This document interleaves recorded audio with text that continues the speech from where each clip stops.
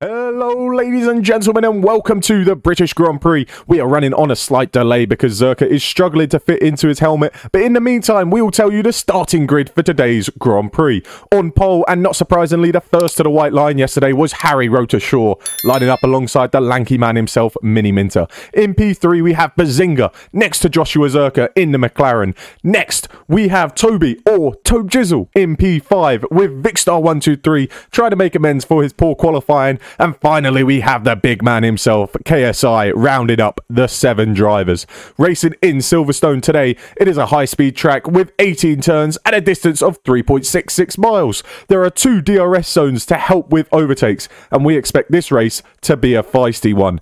One of the key talking points for today's Grand Prix is this man, KSI. He has really struggled in the previous 5 races, still yet to finish a Grand Prix. From constant crashes to just being an idiot, KSI has made a name for himself in the paddock. This, though, was my favourite moment of the season. Here in Canada, everybody gets away as the 5 red lights disappear, but KSI fell asleep in his car at the start of the Grand Prix. He did wake up, though, the very next lap, and, yeah, he created one of the biggest collisions in Formula 1 history. One of the drivers was Calix, and we wish him a speedy recovery, as it's reported he is missing his hip and chin from the incident. So you can see the predicted pit stop strategy for today's race. The soft to the mediums will be the preferred strategy, but the option to switch onto the hard tyres is there as well. All the drivers have managed to survive the formation lap, and we are ready to get underway at any moment. The drivers with the most collisions so far is KSI at 8, Bazinga at 5, and Rota Shaw at 3. Let's get ready for lights out. It is 3, 4, 5 red lights here in Silverstone. And away they go, and Harry Rota Shaw gets off the line well, so does Mini Minter and Bazinga, but out behind it is KSI. He is spun before he even makes it 50 yards into this Grand Prix, but Rota Shaw is flying. Bazinga and Mini Minter are really going at it as we come into Village Corner. Harry Rota Shaw with a good distance ahead of Mini Minter, almost losing it, which allows Bazinga to sweep on through and take second place. You can see Zerka and Toby going side by side as Rota Shaw comes onto the Wellington Straight with a hefty lead. Toby does get ahead of Joshua Zerka, and what a start that was to the Grand Prix. If we go and have a look back at the incident at the very start of the Grand Prix, this is riding on board with KSI. What did he do off the start? He gets away, not the greatest of starts, but he keeps it into gear, and as soon as he hits up into 3rd to 4th gear, that's when he loses it. He spins out, and he's right at the back of the pile. Not the start that KSI had in mind. Bazinga is right on the tail of Rota Shaw. He wants to make that overtake and take the lead in this Grand Prix on lap 3 as he thinks about a move down the inside, but he's going to wait for the straight. Reminder, it is lap 3, so DRS has been activated. He's going to have the speed down this straight on the Mercedes driver. Is Bazinga going down the inside? On the outside, where's he going to go? He goes down the inside. Oh, Harry makes a little bit of a movement to fake him out and potentially scare Bazinga there. Choke on rice! And you can hear Bazinga is not happy about that at all, but he is not giving up as we make that run down to Copse Corner. We know what it's like when 2 cars go into Copse. We saw it with Verstappen and Hamilton last year, but this time it's Bazinga down the inside of Rota Shaw he goes, and he makes his stick. What a move that is from Ethan. I think there was a bit of wheel bang in there, so I'm not sure what Harry's going to think of that one, as we have a bit of team radio from Rota Shaw, and there you go. You can see exactly what he thinks of that one. But nonetheless, Bazinga up into P1. Harry back into P2. You've got Mini Minter in P3. Tobe Jizzle in P4. Zerka P5. Vic P6 as Harry looks for a move around the outside. Didn't expect that to come. Bazinga defends well, but he goes wide. Bazinga went off the circuit, and now Rota Shaw's going to have a go at him around the outside. Bazinga outbrakes himself, potentially with the grass on his tyres, and all the bang wheels again. He's hit Rota Shaw off the track. That's surely got to be a penalty. Very risky and dangerous driving here, and Mini Minter's going to take advantage. He goes down the inside of Rota Shaw. Has he made it stick? Mini Minter's up in the P2. Rota Shaw will not be happy with Ethan after that one, and we'll find out if Ethan's going to get a penalty. Let's see what happens. So he's defending against Harry in the middle of the track. Does he run a bit wide here? He does. I think he almost loses it. Runs a bit wide, goes off the track, comes back on, and then just completely misses his braking zone here, which allows Harry to go for the switchback, gets on through, and wow, that is very aggressive from Bazinga. This fucking fat old prick, mate. He's putting on pounds again as well, you know, fucking fat cunt. And you can see what Harry thinks of that one.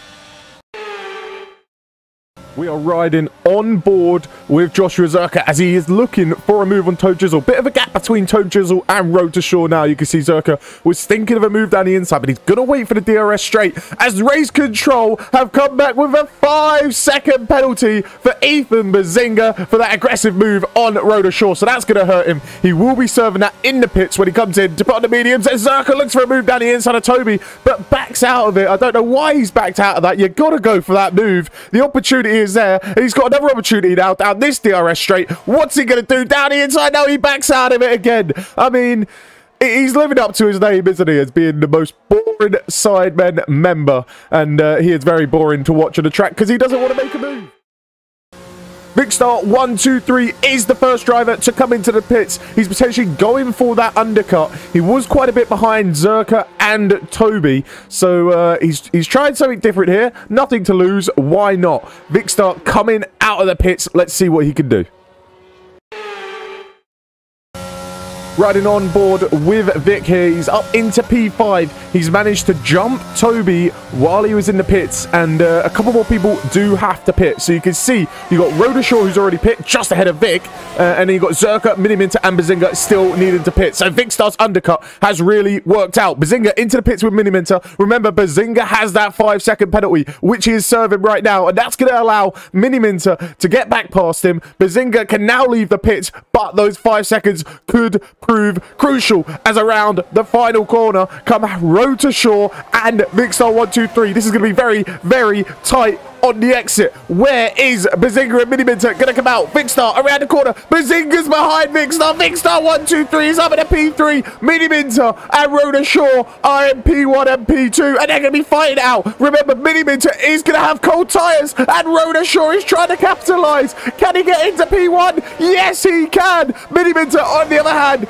is stuck down in P2, but he's going to try and make a move back at Road to Shore at the end of this straight. Can he get it done? He's going to try and go around the outside. Vicstar123 has hit Miniminter. He's lost his front wing. It's absolute carnage. He tries to rejoin back in the grass. He's hit Miniminter again, and they're both out of this Grand Prix. That's surely going to be a red flag, and yes, it is. Oh my goodness me. Let's have a look at the replay here. Miniminter goes for a move around the outside of Road to Shore, and Vicstar just completely outbrakes himself, hits Miniminter, and to make it even worse, tries to rejoin back on the track, loses the rear, and out of the race he goes. Akuma, Vicstar will groom ya. As you can see, the conditions have got worse, so it looks like we're going to be running in wet conditions for the 3-lap shootout between these 5 drivers. Oh my god. Wait, how close is Florida to Miami? We are ready for the restart. Lap 11. It's a 3-lap shootout. 5 red lights and away we go. Bazinga, he doesn't get the greatest start. Road to Shore does. Road to Shore's going to hold on to P1 in these wet conditions. Bazinga's lost out. The Alpine of Toby's gone through, and Joshua Zerka around the outside. Bazinga has had a terrible start. He's only got 3 laps to get through the field to get back up in the P1, but Road to Shore has had the perfect start here in Silverstone. He leads the group away with Toe Jizzle in P2. Could Toe Jizzle get his first ever win in Formula 1? Zerka in P3, and a special mention to KSI. He is still on the track in P5, ready to fight with the front runners if he gets a chance. Bazinga, can he look for a move on Joshua Zerka? He's going to go for a move here. He tries to go around the outside. This is going to be a difficult move to make stick. Can he get it done on the exit? Bazinga, oh, they're side by side. What an attempted move this is. Still side by side coming out in the cops. We know what it's like when 2 cars go side by side. All this battling is letting Harry and Toby get away. Bazinga around the outside. Berserker sticks it on through, and Bazinga has to settle in behind her. Does he? Down the inside. Ethan Bazinga, he's got it done. What a move. Up in a P3. for Bazinga. Toby in P2, Rodashaw in P1. Can Bazinga close that gap down? He's only got 2.5 laps to do it. Let's see if he can. A lap and a half to go. Can KSI move up a position and take P4 away from Zerka? They've already lost track to the front three, but KSI down the inside is going to be his first ever overtake in Formula 1. He's got it done.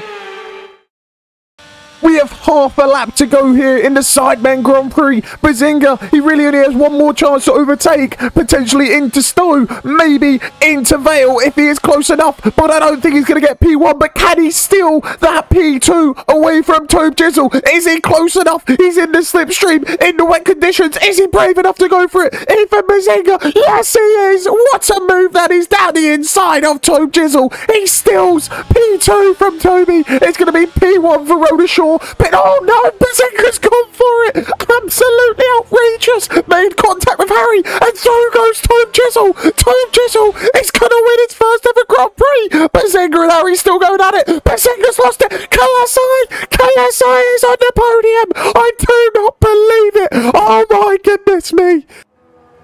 Congratulations to this man, Tobe Jizzle, for winning his first ever Formula 1 Grand Prix, and he's going to celebrate in style in front of the home crowd, doing donuts, and he will also go down into the Guinness World Record books for the F1 driver with the longest nose to win a Formula 1 Grand Prix.